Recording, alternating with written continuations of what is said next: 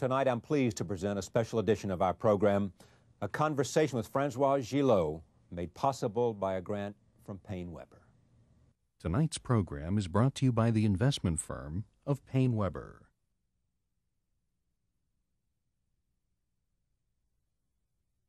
Mon histoire, c'est l'histoire d'un amour.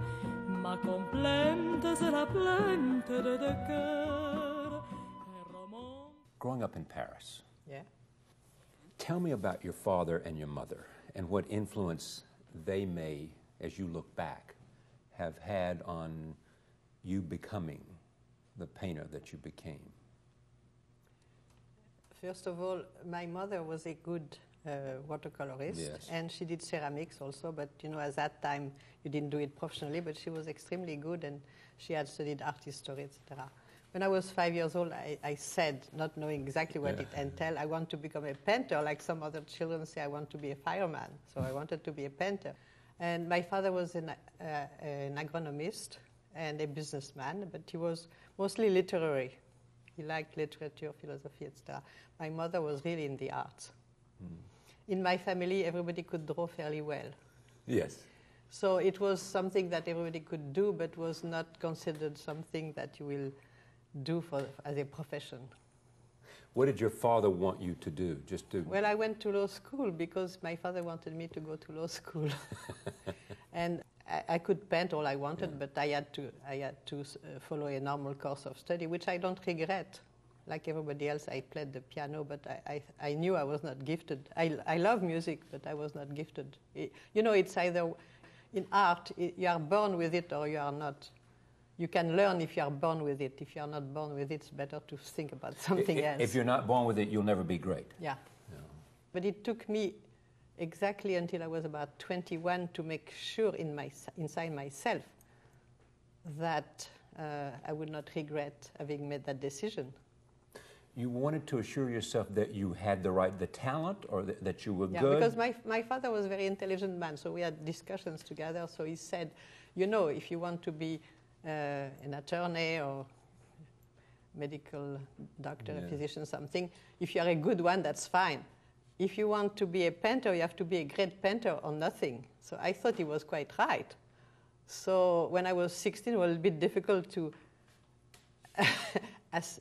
be certain and be able to tell my father was a bit,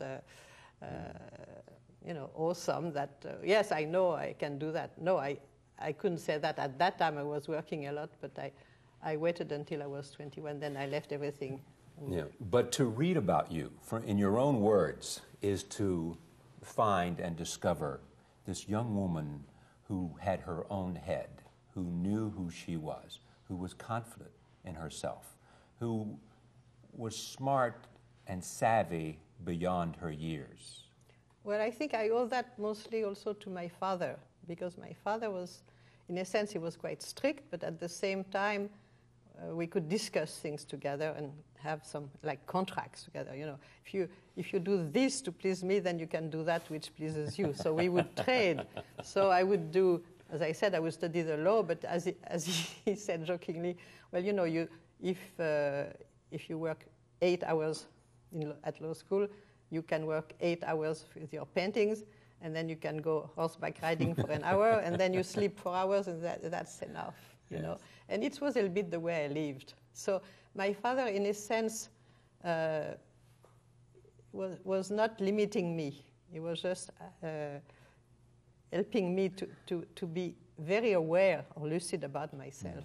Yeah, but was he a more profound influence than your mother, even though she was the artist in the family? Well, I think that, you see, my mother was the artist in the family. My father was my mentor intellectually, you might say. A broader sense of intellect. Well, it's not broader. Being artistic is more intuitive. And my father... Intuitive. Yes. Yeah. My father was much more rational. And which are you? I am a bit crazy. But I can be very logical. You see, logical delirium is what artists should have. When did you finally say, I'm a painter, this is what I am? I said that finally in 1941. 1941 was war years. Yes. 1941 was German occupation Yes, of Paris. well, you see, that really had an effect on me because, I knew that in a way I could also not have been alive, So after that I thought, well, I don't know how long we all remain alive, so I'm going to do what I want. I've interviewed so many people who've said, it was only facing death that they began to realize the most important lesson in life, which is, A, you ought to be what you want to be, and secondly, you ought to live every moment of life as if there's no tomorrow. Yes, that's what happened to people of my generation, really. So people always ask, how come you were so mature? Well, we became, in my generation, we became mature from one day to the next, because that's what we thought, our life was not worth a penny, except that it was quite expensive to buy it back. But every day, anything could happen. And we wanted, after that, that's why I really wanted to pen, to leave a kind of témoignage, something behind me, even if I didn't last myself. I wanted to say what I had, something that I had to say. Yes. Yeah. The impact of the war on your work was what? Well, Before you 43. see, you know that I had my first exhibition in 43, Right. in May of 43, and when you had an exhibition in Paris at that time, there was always some German officers not in uniform would come to see if there was no content in the show that would be against them.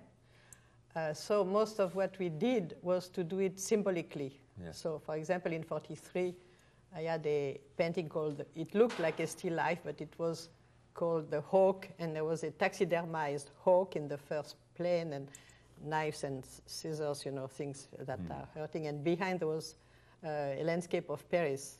Was that the most exciting time of your life? Because No, it was war, because... Well, it was a tragic time in life. It was not such an exciting time. It was a very tragic time. Many of my best friends were killed in the underground movement or deported if they were Jewish, etc. So I can tell you, we cannot consider it as an exciting time, but as a very tragic time. And I believe also that if I had met Picasso, in normal circumstances, nothing would have happened between himself and myself. It was in this doomsday type of situation. You may not be alive tomorrow, so let's go. Yeah. Otherwise, I think in normal, peacetime, our differences would have been such that it was. Then Picasso. Well, I met Pablo Picasso in May of 1943 because I had that exhibition. Right. That exhibition was not a one-person show, it was a two-person show. And a friend of mine who was from the south of France and who exhibited with me, she had been a student of Mayol. What was her name? Geneviève Aliquot. Yeah. Then, one evening we went to dinner at a restaurant called the Catalan, and we were with the actor Alain Cuny, having dinner with him. And Picasso, who knew him, came towards us offering a bowl of cherries. That was something to say, and said he wanted to be introduced to us. So That was his entree. Yes.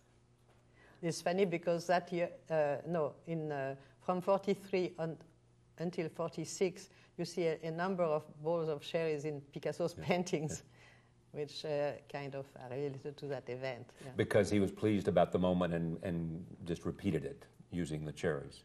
Well, the cherries became also a symbol,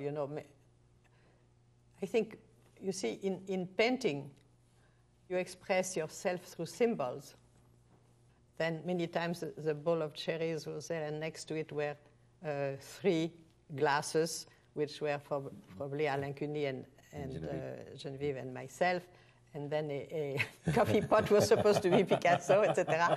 So anyway, many people are astonished when I say that, but it's absolutely true because the language of painting is cryptic by itself. So, you make, it's like a metaphor in literature, but in painting you have to make a metaphor that is a visual metaphor. Yeah.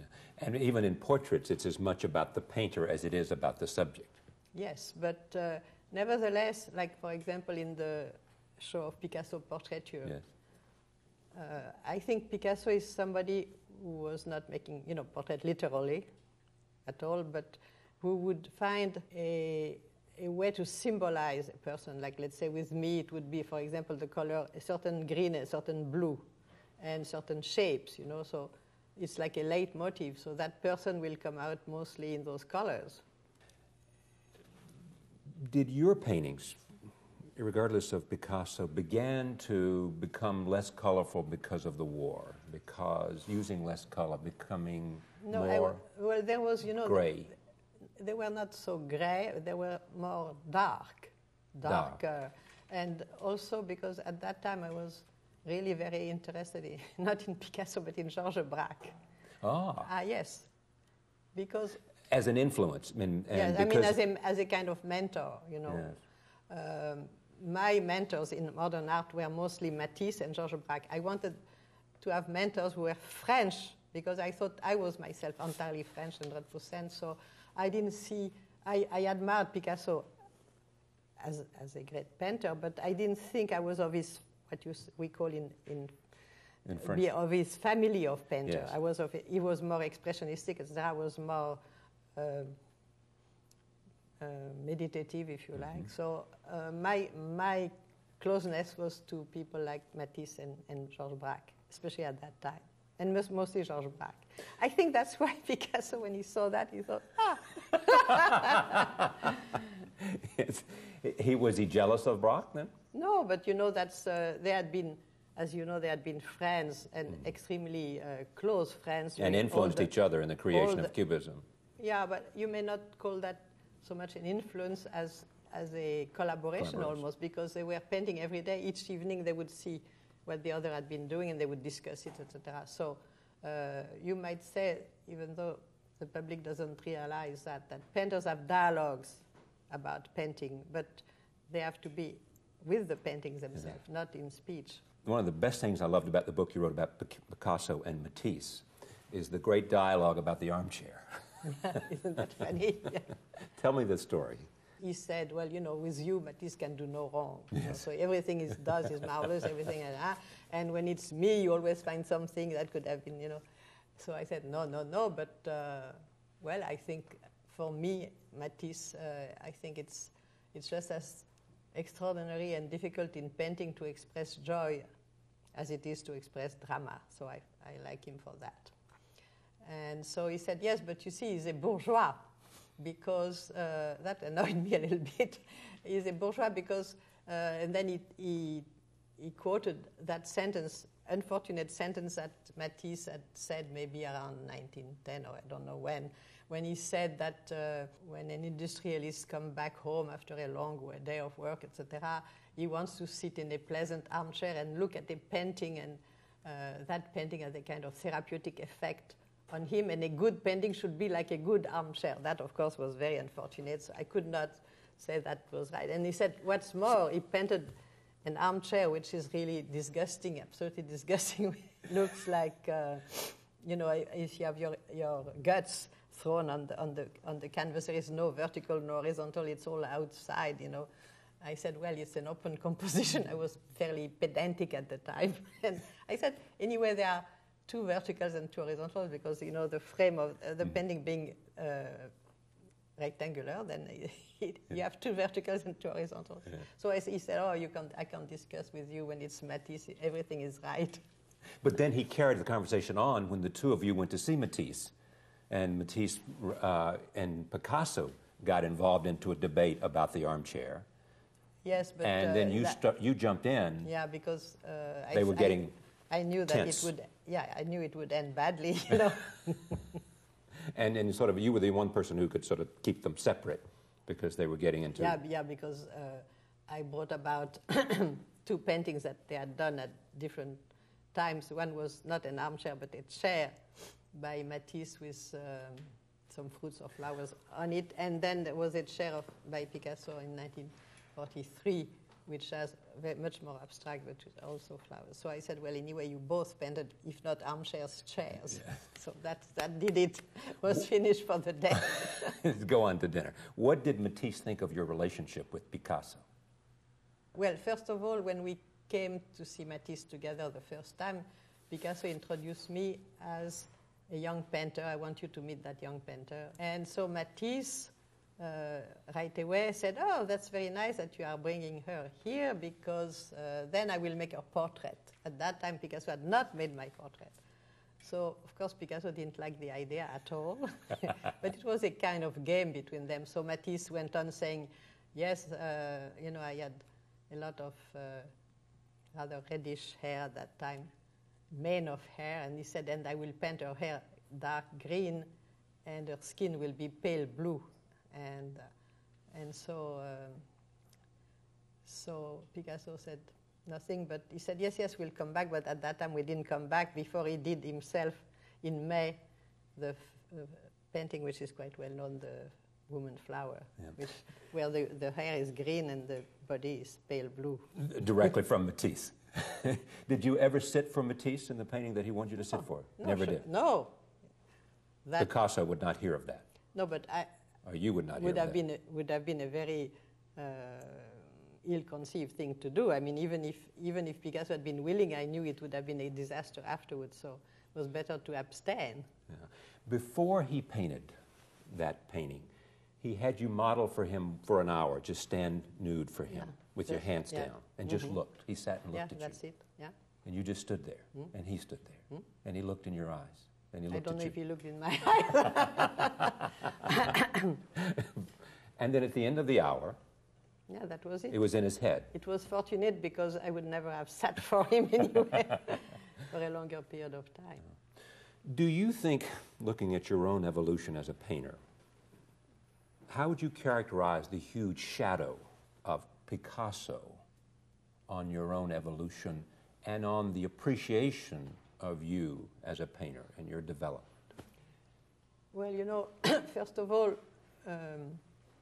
when I met Picasso when I was 21, I can say that without any special modesty because it's the truth, I was considered like one of the great hopes of my generation as a painter already. I had been recognized by other painters. And I think that it was not necessarily a shadow because, first of all, he was 40 years older than myself. That's 2 generations. So in a sense, if we had been maybe the same age, it would have really been a shadow. But since he was much older than I was, and he had done most of his work in a sense, and I had mine in front of me, he had his behind him in a sense. So it just did not... I thought I learned a lot from him, mostly in terms of not the style, but the way he worked, the concentration with which he worked, the unity of spirit, thinking about nothing else, giving everything away for that. So I think it was a great teaching, but more or less indirect. So shadow, you can be in the shadow when you are young. What does it matter? And it's better sometimes than too much sun too soon. Many young painters now suffer from that. But he would look at your work and critique it and talk to you about it. Yes, we did, but mostly we talked about art, examining other painters, not because sometimes then it's a little bit too direct if you speak about what the other one is doing, especially when it's not finished. So most of the time we would take examples in, Manet or Cézanne or Van Gogh or something, speaking about another painter, but saying what we wanted to say. Do you think your relationship with Picasso was different because you were a painter? Well, first of all, we would not have had a relationship at all if not for that. I think our relationship was basically about painting. Yes. I think on both sides. It allowed us to have that, to express that passion of the mind with somebody who could understand it and to have a dialogue. I was not bad looking, but there are so many other women. Oh, no, come on. No. There was too much about you at the time to say that you weren't bad looking. I mean, we've seen photographs of you. Yeah, okay. We know what you were like at that time. I mean, you were very attractive, and there were other men who were admiring of you as a painter, but also as a woman of beauty. Sure. And Matisse would be one of them, and Braque would be another. Those things come in a package, usually. Yes. But when you look back at that period, as an artist for you, it was a very good period for you. Forget the personal relationship, just for your evolution as an artist, because... Yeah, because you see, since at that time, it's as if if I had been a scientist, I would have been like working in the lab, so to speak. So I did many experiences which are mostly theoretical, many of which are very minimalist, that people have mostly not seen in this country. But so I worked all the time. I worked very intensely, but I was not. I did my first exhibition during that period in '52. You once said about the relationship with Picasso that lions like lions. I said mate with lions. Mate with lions. Or lionesses. What did you mean? Oh, well, because, people always ask very bizarre questions like, why did Picasso like you, or why did John Salk like you? So I said, well, usually, I said lions do not mate with mice. They prefer an animal of their own kind. Someone who has the same instincts, the same combative spirit, the same powers. Power, yes. Power. It's all about power. Relationships are about power. Yeah. I think so. Even love gets very boring if it's just passive on one side and the man being the only one providing ideas, etc., and the woman is passive. Then that's what I always told Pablo, who said, well, why do you always contradict me and all that? I said, because it remains interesting. It's a dialogue. Otherwise, you'll speak to yourself. You can speak. Everybody says yes to you. So I provide no once in a while, And he liked that, you think? Yeah, because it makes you feel alive. If everybody says yes to you, then, you are very powerful, but you're also alone. You were different than any of the other women in his life. I don't know, because I know who I am, but I don't know who the others are. But you do know. You know much about Dora Maar. You know what she was like. You know what Marie-Thérèse was like. You know what Olga was like. You know what Eva was like. And they were all different. And they more were caught up in the orbit of Picasso than you were. Many people are not trained to think for themselves, Maybe in those generations which were previous to mine, don't forget, I was supposed to become a lawyer, etc. An international lawyer. I was not a stupid girl. I could be on my. I could really. I was also born in a layer of society which was probably higher, if you like, or more complex than the others. Then you had a strong father who made you a strong daughter. Yes, sure. You finally, with Picasso, as you wrote about your book, decided to leave. Yes. Why? Well, because you see, when I met him, I was 21 and he was 61, and until then, in a sense, I had been having that relationship very strong with my father, and in a sense, I was capable of discussing, but in the end, I would obey him most of the time. Your dad? Yes. And then when I found myself in a situation where Pablo himself could have been was the age of my grandmother, for example. So to begin with, I didn't find it strange that I would have to obey him, because I used to obey all the people older than myself. Then, by the time I got to be 30, was a quite different story. By that time, I knew very well what I wanted to do. It was not necessarily what Pablo wanted to do. Plus, by that time, I had 2 children. I think they had needs of their own, and I wanted them to be my main interest in life apart from my painting. At that time, I was very clear about it. I told Pablo that our relationship had to change in nature, or else it would probably break. And also, at that time, he had, started again his kind of Don Juan type of behavior, and I thought... His what kind of behavior? Don Juan. Oh, Don Juan. Type of behavior. His eyes were wandering. Not only his eyes, he was... And I thought, well, this is really strange, and maybe something that would have made someone, older than myself very unhappy or something. I just felt, isn't that bizarre? I mean, I am the one who's young. I am the one who might do something like that. I can't understand why he doesn't see that it's very dangerous for him to do things like that, because I'm not going to like it, I'm not going to bear it. And then in that case, I'll be just as well on my own.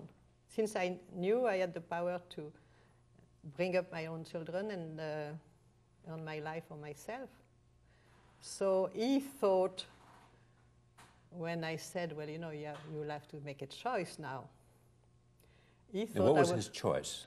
His choice was either we would rethink our relationship and make it much more equal, and I would have more freedom because I needed more freedom, and I didn't want to be 24 hours, all the time, and I thought I might want to be 3 months somewhere else or something. Not necessarily just to be on my own. And but he was used to that type of relationship with me, and he thought I was not serious when I said that if it could not change, then I would leave. So he said, nobody leaves a man like me. I said, well, you have not seen it yet. And I hesitated for about 2 years because of my children. If it had been only me, I'd have left right away. But he knew, because he would say to his friends, Françoise is going to leave me. Well, he feared it. Yes, I think he said that maybe to exorcise the idea. to exercise, to get it out of his head. And to reduce the fear. It would not happen, because he would say it might happen, but it would not happen. And myself, I was quite, it took me a long time to really make up my mind. Why was it hard for you? Well, it was hard for me on account of my children mostly. When I left Pablo, Claude was 6 and Paloma was 4, so it was really depriving them of their father, because I knew that after that he would pursue me with vengeance, etc. So that it was a very serious decision. Was he a good father? Yes, he was a good father, as long as we were all under his, his finger or something. At the same time, unknown to Pablo, my father, whom I had not seen for quite a number of years, had made, had talked to me and said that he thought that my situation with Pablo was beginning unbearable. He knew me too. Was that because you talked to him, or because he just knew you? No, he knew me, and he thought that the relationship had deteriorated. That was known to several people, So my father knew about that, and he contacted me and said, well, from now on, if you need me, I'm there, etc. So what he did, I said to him, no, I will, even if I have to do something, I'll do it on my own. I don't need you financially or any other way. But what it did to me was that if my father thought I was in a very bad situation, it had to be true. So, in fact, my father is probably the one who finally destroyed the relationship by what he had said. If he knew it was true, then it was true. Yeah. Because you had such respect for your father. Yeah, exactly. So if he thought it was not, it was no longer a dignified situation for me to stay there, I thought he was right. So that counted a lot in my decision. Do you remember when you went to the train to leave? When you finally left him and took the kids? Yes. Well, remember that for us. Well, we were in Valoris, and I had a car come pick me up and take the children to the station. And we came by the night train to Paris. When did the vengeance begin? Vengeance began right away as far as I was concerned. Yes. But the vengeance didn't start apropos of the children until 1961, when he got married to Jacqueline, because at that time she wanted to exclude my children from seeing their father. Yes, and that was very bad for them, of course, because it was undeserved, unannounced. And I felt that it was despicable behavior, because when Picasso had wanted those children, I, being in a situation which was, unusual at that time, not married to him, I really didn't want to have children in that situation. And Picasso said, well, yes, but I do, etc., and I will always, remain a good father for them. So, in fact, He just didn't do what he had said he would do. So You were, I mean, everybody remembers that famous Robert Capra yes, 48, photograph yeah. on the beach with a parasol. Yeah. You are walking along, and he's behind you, looking like a little puppy. Yes? Well, I don't know if he looked like a little puppy. I think he looked more like an animal, a little bit more important than that. But the notion was, there is always this about the two of you, notwithstanding how abusive verbally he may have been, and how I know, but Pablo. you were strong. No, but Pablo, you know, during one day, would start in the morning by being in a very bad mood, and then you would tell him, no, life is marvelous, etc., etc. He would get decided that maybe life is not so bad, etc. By the end of the day, he would have he would go from one mood to the other, up and down, up and down. So the fact that he had bad moods didn't surprise anybody. I mean, it was also a second time around because my father had terrible moods, so I didn't care about that. I mean, I just took it in stride, you know. It was not so. And when he wanted to be charming, he was the most charming man that you can think of.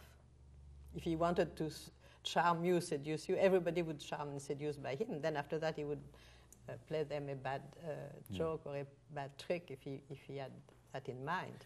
Do you believe that he viewed women as either goddesses or doormats? Well, that was. I regret I wrote that because that was just a boutade, you know. I mean, it's something you say, but it doesn't mean very much. Supposedly, I was in the category of goddesses. So. Well, you were in some category that was different, in Yeah. a sense, because you were tough. Yeah. When you look back, it has now been since you met Picasso. But in I was tough because I had to be tough. Otherwise, I'm not tough. You were Meaning, tough. meaning No, by you're that, tough because you're tough, not because you had to be. Is that what you're saying? No, I'm saying that with him, I had to be tough because he was tough. So I gave him As good as he gave. as he gave me. If I am with somebody very nice, I can be very nice. Yeah. All right. We'll talk about that later, but with other relationships. But then with Picasso, why did you write the book? Oh, but that was later on. I know, it was in 1963. You published it in 63, Yes, 64. I started it in 61. Right. So it took me about 2 years to write it. Was it because you just wanted to document my life with this man? Or It's because not my life, it's simply life with of life Picasso. Picasso. And I forget the possessive pronoun because I'm not possessive. Oh, you're not possessive? No, and in French it's called vivre, avec Life. to live with. It's the infinitive. Ah. But the book was written in English first. Anyway, it's precisely life with and not my life with. Because it was life with Picasso, it was him and his friends. And accessorily, I was like the camera recording what was going on. Yeah. Has your perspective on that changed with years? The nature of the relationship, as you had more experiences, become wiser? Well, yeah, but I don't quite see what you mean because in life we don't have a return ticket, you know. I know, I understand. I know. We have But a one-way ticket. But you get wiser and you look at things and you go through it and you look at things back with a different perspective as you might have been when you wrote a book, as you might have been at the time you were living it. You might see it differently and understand it better or differently. No. No, I don't think so. I thought that when I wrote the book, I thought it had to be written while he was still alive, for one thing, and also while I was remembering everything very clearly and well. I didn't want to wait longer for those two reasons. So. And by that time, you had nothing to lose. Jacqueline had... Well, you know, had said with Picasso, I never had anything to gain or to lose. But you might not write it because, you might not write it, say, for the children's sake. On the contrary, for the children's sake, it was better that I wrote it because that's how later on I won all the legal things that we had so that they could, be completely recognized and be the heirs of their father, etc. No, on the contrary, and I took advice from lawyers. Don't forget, I could have been a lawyer myself. Yes, I know. So that was to the good of my children. I want to pick up the strands of your life. All right. You leave Picasso with your children. You're in Paris. Yes. You were painting, and you've never stopped painting. Yes. 1955, Yes. you married Luke Simon, who's a Yes. painter who you've Yes. known for a long time. That marriage lasted how long? 7 years. Good time for you, or Well, it was, yes, like any relationship? like any Ups and relationship, downs. ups and downs, and especially two artists together, I think is specifically difficult because our styles were extremely different, and I would rather not discuss. With Pablo, for example, I could discuss art very well because we really had a mindset that was quite compatible.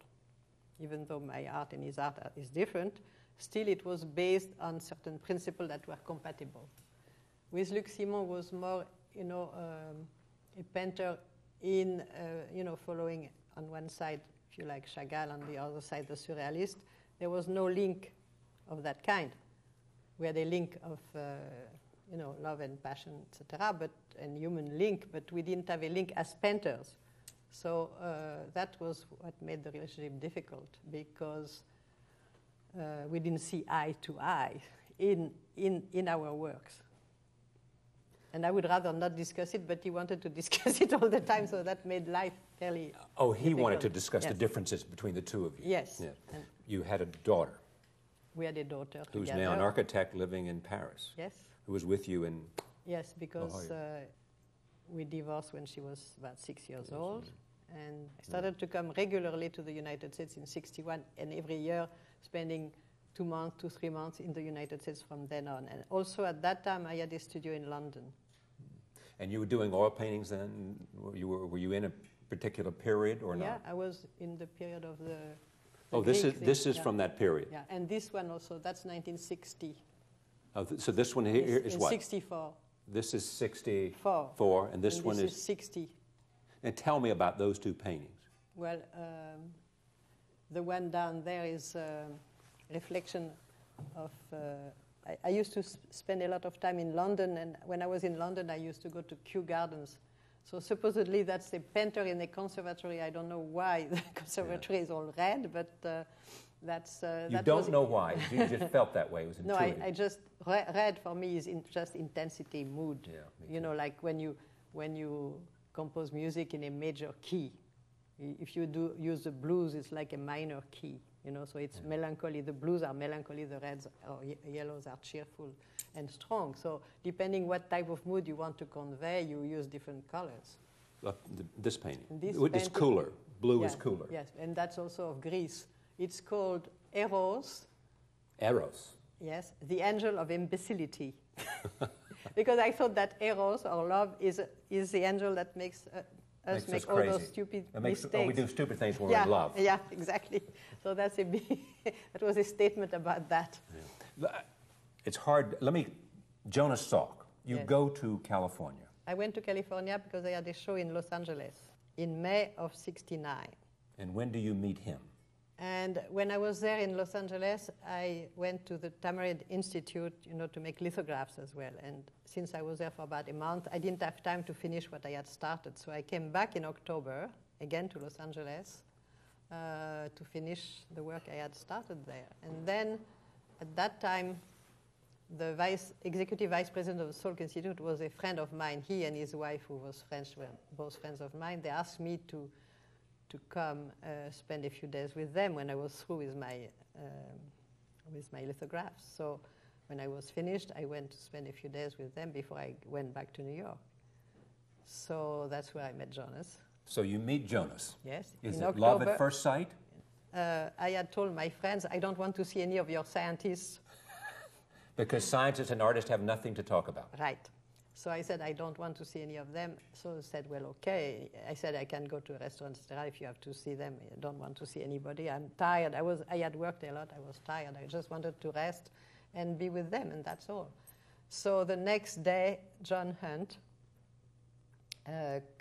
calls at home and says, well, I'm coming to lunch with Jonas Salk because we had to speak to... So I said to my friend Chantal, I said, well, I'm going to go to have lunch at the restaurant because I don't want to be with all of you. I don't want to see a scientist. That's out of my realm. So at lunch you end up with a scientist. So one of the most they said famous in the world. It's silly because you just, if you don't want to talk, you don't talk. I said, fine, I don't talk. So I was there during the lunch and I didn't say a word. Nothing. You just sat and listened. Yeah. But what I did not know is that both John and Chantal, my friends, had described me to Jonas as somebody very vital, amusing, witty, etc. And he saw that lump there, was eating the salad and that's all. He thought, this is bizarre. That person is not at all the way she has been described to me. And since he was a scientist, his spirit of inquiry had to know more about that bizarre person who didn't behave. And he thought the only person he could find out from was you. So no, unfortunately, so I was there for a few days. So the next day, there was a big dinner, black tie and everything, in the honor of the Salk Institute. And he was sitting at the top, of course, on the day. And I was at the table where I was enjoying myself a lot because there were some other artists there. So we were joking and talking. And he thought, isn't that bizarre? I couldn't hardly see him because it was a large room, but he could see me. And he thought, yesterday she was like a lump, and today she's laughing like I don't know what. What is that person? So the next day he called me on the phone and told me he wanted to show me the Salk Institute, which is marvelous architecture, etc., by Louis Kahn, because you visited it. So he gave me the big visit. And then, of course, we started to talk because one of the things I love is architecture apart from painting. So then we had a lot of things to say to each other. And after that, I went back to New York, and he appeared in New York. And I went back to Paris, and he appeared in Paris. And then finally, we were married in 28th or 29th of June. So less than a year after you met him, you married him. Yeah. Or he married you, whichever. He married me. He married you. Because I didn't want to get married again. I thought, so why did you do it? No, because he said, I said a relationship would be all right, but I don't want to get married. So he said, why? It's very funny. So he said, why? I said, because I don't want to live with anybody more than 6 months a year. That's it. I need my own time to myself. Plus, I had my children, the 3 children were, my younger daughter was still 13 years old, etc. So I said, I have my own children, my own family. I just can't have a relationship like that all the time. So he said, well, he gave me a piece of paper and he said, write down everything that you don't want. I give you an hour. So I wrote down everything I thought that would make the marriage absolutely impossible. Close the case. Yes, exactly. So I wrote very And he said? And then after an hour, I gave it to him. And he said, oh, very good, very interesting. I see you are very independent, so am I. It fits my perfectly. So I thought, well, I didn't do it well enough. So I said, but we don't know each other. And it may be very disastrous because, you're a scientist and I'm a painter, etc. It's very far apart. And we may discover that it's a big disaster, why you get married and then have to divorce 6 months later. So he said, no, because I have noticed that both you and me, all kinds of people want to get with us. And when one gets out for the door, the other comes in by the window. Yeah. So at least even if we are not so happy, at least we'll be like a citadel. We'll be a fortress for each other. A fortress for each other. I thought that was very clever. Yeah. And so I said, well, okay, then in that case, let's try. And then you spent 25 years with him until he died. Yes, so apparently the recipe was a good one. Well, exactly, I was going to say. It was the best recipe because on top of all, Jonas was a man of his word. We were not together year-round. Did you find that science and art had more in common than you thought? Did you find the common ground between the two of you about? Well, first of all, one thing that was entirely necessary was for me to understand what he was doing. To an extent, he also got interested in what I was doing, and we could speak cogently about it in the evening. In 1995? Yes. He died. Great man. Yeah. Yes? You couldn't paint. while. Yeah, that's to be expected. It's even astonishing that I could start again after a while. You can't paint because your heart's not there? Your head's not there? It's painting is a physical act. Painting you do with your body. You do also with your heart and your mind. But you do it also with your body. And strangely enough, well, first of all, maybe my mother, because she had been the one who had initiated me in art. I would look at a brush with disgust for 6 months. Then one day it stopped, but it's beyond the will. It has nothing to do with the will. It was like if you lose an arm, you cannot imagine you have it.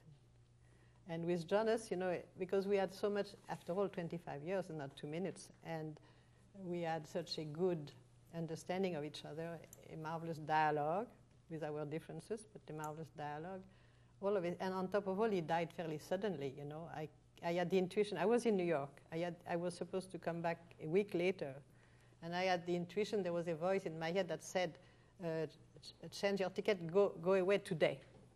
Today. And since I'm intuitive, I have a tendency to obey those intuitions, not to let them go. So I thought, well, it's very bizarre, and even I had all kinds of appointments, etc. I said, well, okay, I phoned everybody. I'm going. They thought I was crazy.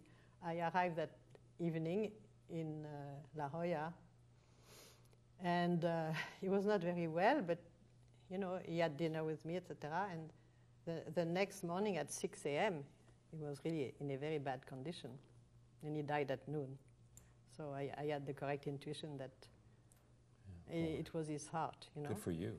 So you got there. You had a chance to have dinner with him. Otherwise, he would have been alone in the house. I thought, if I had not had that intuition, I would have approached that for the rest of my life. I mean, it's interesting about these two men. Both had huge success relatively young in life. Picasso, Jonas Salk.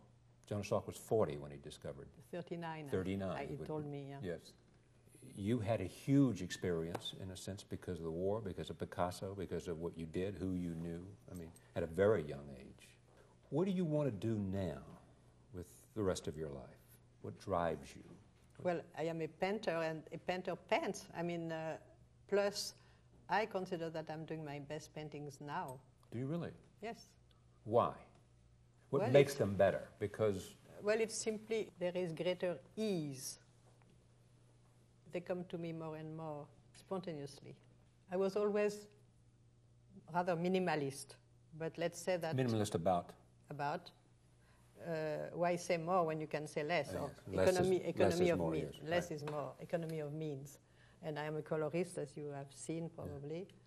So, but as you go on in life, I think that you put your act together more and more. It's a trajectory. You are the same person, but the same person in time has accomplished a trajectory. When you look now at the life you've lived so far, not knowing what exciting things might be around the corner, not knowing what burst of inspiration, creation might yet happen, what are you proudest of that you have done so far? What has brought you the greatest joy? I'm proud that I did more than 1,500 oil paintings and more than 4,000 works on paper. That's not 4,000 works on paper. Yes, and they are good. I don't call that little sketches. Works that are really finished. So that's quite a lot of work. So I'm proud of all the work I did, because I don't. If I think a work is not of a certain level, I don't keep it. So I'm proud of what I have accomplished. Do anything differently?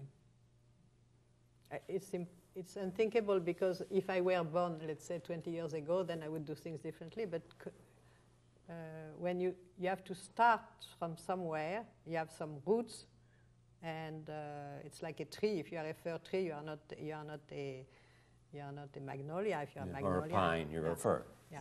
So usually your branches and your fruits are according to your roots. To who you are. That's right. So and then you develop, but still you develop, but you always develop in the direction of what you are.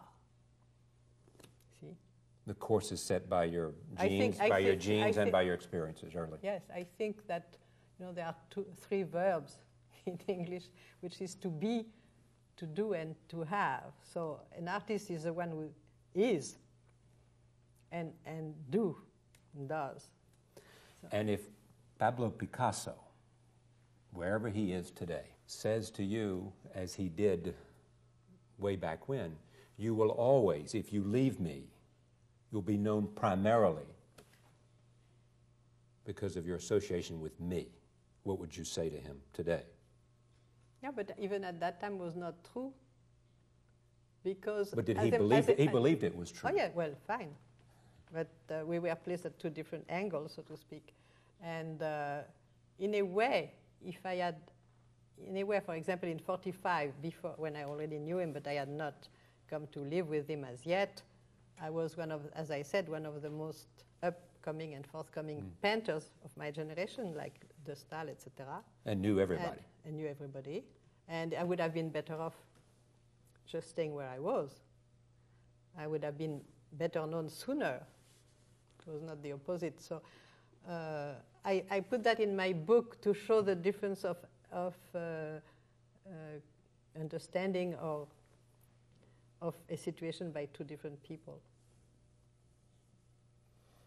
Let me hear you clearly. With respect to the Picasso relationship, we know 25 years and the pain you felt when Jonas Salk died. Picasso was different because you walked away. Yeah. You. When I left, it was really finished because when he died, I didn't suffer one bit. You didn't? No. It was finished. I was but still you have two children by this man. Well, I love my children. You don't love their father? Well, it's stupid to love their father. I love his paintings, but I don't love him anymore. Yeah. Why should I love him? For you, who are the great artists of the 20th century? If you start with, Kandinsky, the German expressionist, Jawlensky,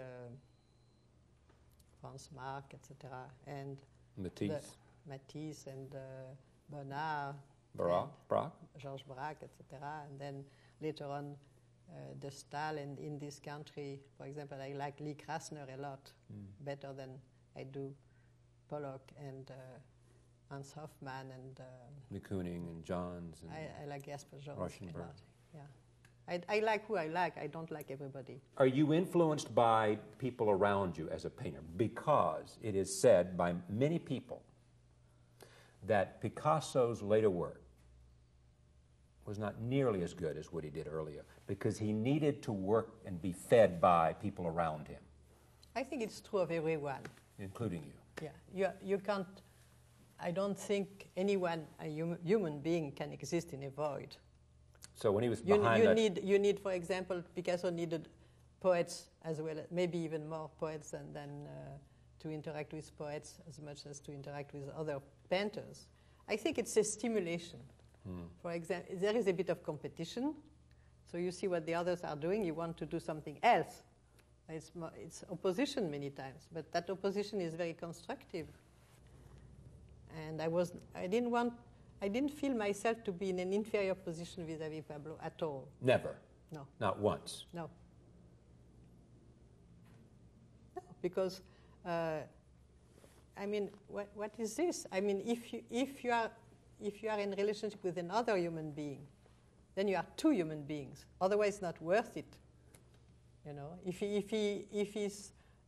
If a person is supposed to be a god and I'm only a human being, then it's not worth it. Why am I wrong in this assessment?